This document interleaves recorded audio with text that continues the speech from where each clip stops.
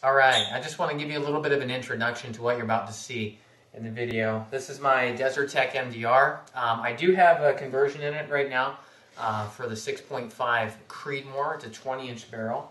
I have the AMTAC CQBm 7.62 suppressor on here, which is a direct thread suppressor. I also have a Trigicon RMR and a Bushnell Elite Tactical Scope with a spur mount. So my experience, I've shot, a lot of rounds through this gun. I don't know, probably a couple thousand now, and it's been a little bit of a journey trying to get this to be what I want it to be. It's a love-hate relationship, honestly. In this video, I kind of give a last-ditch effort. It's been most consistent, reliably, with the 6.5 Creedmoor, better than the 308 for me. In my gun, and it has been much more consistent suppressed than unsuppressed. I have the 6-position gas valve in on a setting 2, which following everything and with the suppressor appears to be the correct gas function. So I was worried about, it gets pretty dirty suppressed pretty fast. So I was worried about that, so I did a really thorough, detailed clean, lubed everything up properly, and assembled it and wanted to see maybe the cleaning rate. Maybe it's only good for 100 or 200 rounds or so. But I figure for what I want to be able to use it for, it should be good for a couple hundred rounds, hopefully without a malfunction. My biggest concern with reliability is it's hard. Now this one's really well broken in. But it's kind of hard to get in here. You kind of have to get the magazine out, take the panel off, get all your brass and stuff cleaned out of there, and then get this put back together. It's not really like clearing a Type 1 or Type 2 or even a Type 3 malfunction on an AR. Your workspace it's a little bit too close to your face as far as dealing with it. So reliability is my _1 concern at this point. Finally gotten a lot of the accuracy issues taken care of, and you see one of my previous videos, you can see me plinking steel IDPA target at 915 yards consistently. So I was pretty happy with that. This definitely has the potential to be, a good close quarters combat, all the way out to battle rifle range, to even potentially some long distance encounters, especially with the 6.5 Creedmoor. So, with that said, what you'll see in the video, I go through 200 rounds of Hornady. This is elite match ammo, the ELD, really nice stuff, and very accurate, very well put together by Hornady. On the 49th round, I ran into, spoiler alert, a failure to feed. On the 74th round, the ejection panel actually popped off. You will see that in the video, and I had one heck of a jam. It wasn't a malfunction, it was a jam, and it was kind of digging into the gun there a little bit with a piece of brass. It's very difficult to fix. I had to get the giant screwdriver that I use to adjust my gas valve out, and eventually was able to get that cleared. But if I had been in a gunfight, it would have been dead long ago. And then on the then it went fairly smooth, and then the 162nd round, it crushed one of my rounds as it was going in. I don't know what's really going on there with the bolt catching it or whatever, but if it's more of a double feed or if it's just a failure to feed. But I've seen that a lot, especially with my 308s and the 6.5. And then I think it's the 188th round. There's also another one. So out of the 200 rounds, 2 of them became unsuitable and unsafe to fire. But you'll be able to see that everything is in the video. Some of it's sped up, so it's not too long. But you'll be able to see from start to finish everything that happened. So that's my story. That's where we're at with this thing.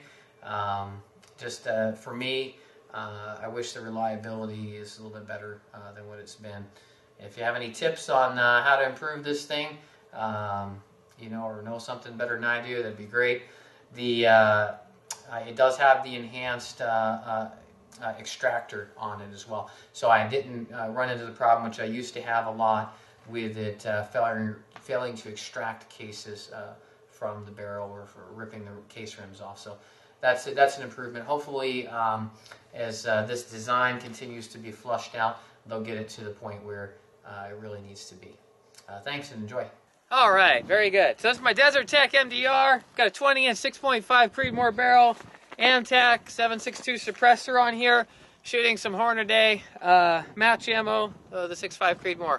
Just gonna do some reliability testing and shoot at these targets and see what happens. 200 rounds.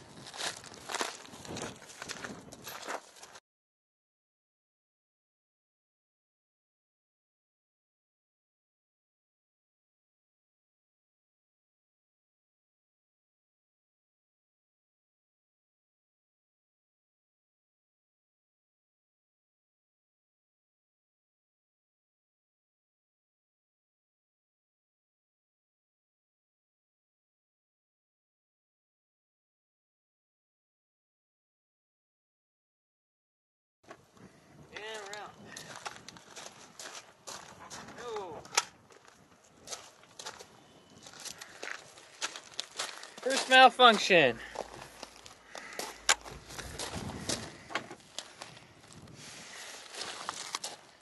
Okay.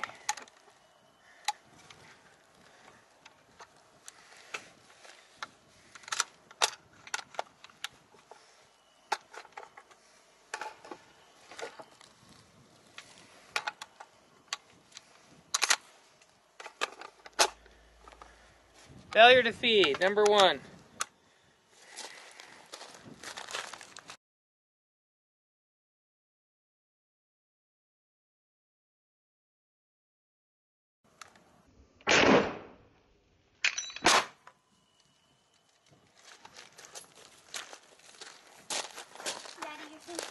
Yep.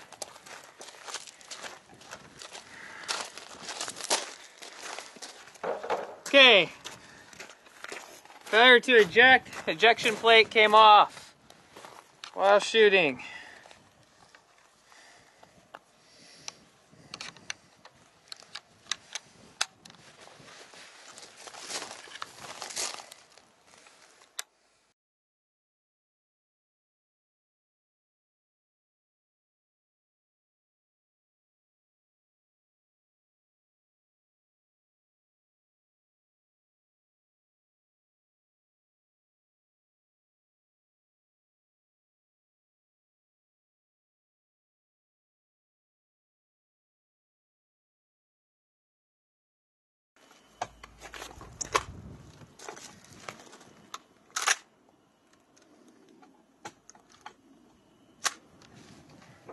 Okay.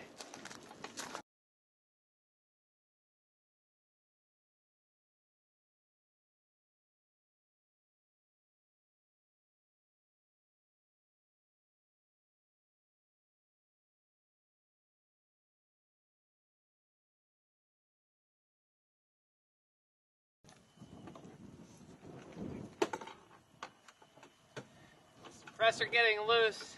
As the gun warms up, the AMTAC suppressor gets loose.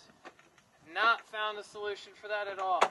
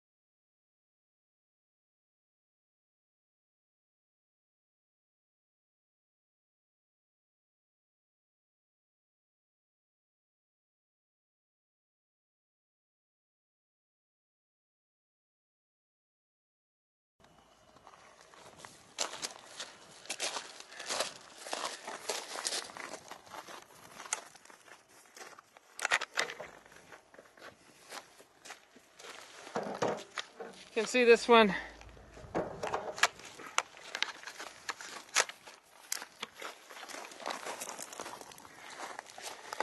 got crushed.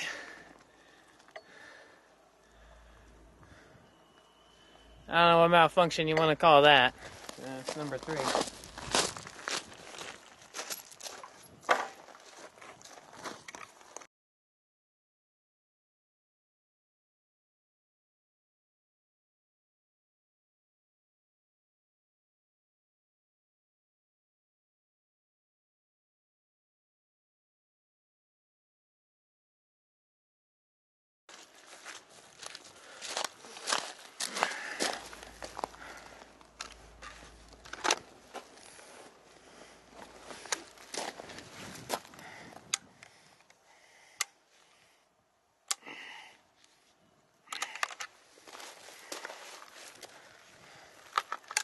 Okay, failure to feed that one properly.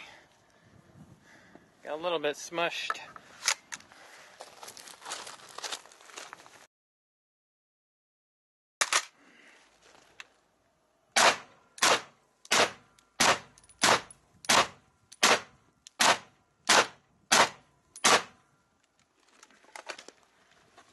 $200.